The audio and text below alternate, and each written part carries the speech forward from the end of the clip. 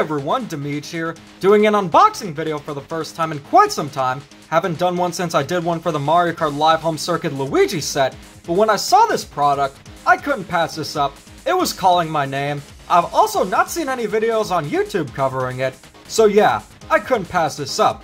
This is a Switch Pro controller, as you can see, and the general rule of thumb when it comes to controllers, our first-party controllers are the best, and the third-party stuff is what you give to your little brother or sibling, essentially Mad Cats. But fortunately, we're long past the day of Mad Cats. You know what I mean by this? Well, I don't know. The fact that there's an entire Waluigi-themed controller for the Switch? This is the Waluigi Enhanced Wireless Controller. As you can see, it looks kind of like a Switch Pro controller, some of the layouts are different, and of course, it has the Waluigi theme. It is made by PowerA, and it also works with the Switch Lite. Moving over to the back, you can see right here, it lists some of the features: enhanced wireless controller, anti-friction rings, hope that also means it doesn't drift, rechargeable battery, which, gotta bring this up, if you have any other PowerA controllers on the Switch like this GameCube one, as comfortable and as cool as this controller is, it uses AA batteries. That is ridiculous for a modern controller. I couldn't imagine a console maker having a controller with AA batteries. That could never happen.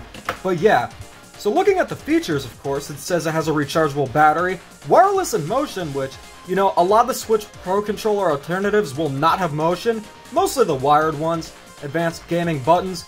These aren't on the actual Switch Pro controller, so this is an advantage right here.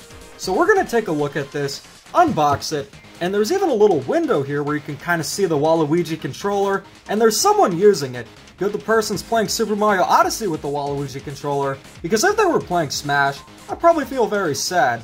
So let's just take a look at this, and I kind of had to open it already, and no, I didn't cut myself doing that, but, you know, it was packaged very well. Gives you a little instruction manual. Got a charging cord right here. You need a USB-C charging cable. You got one packaged with it, which is very nice.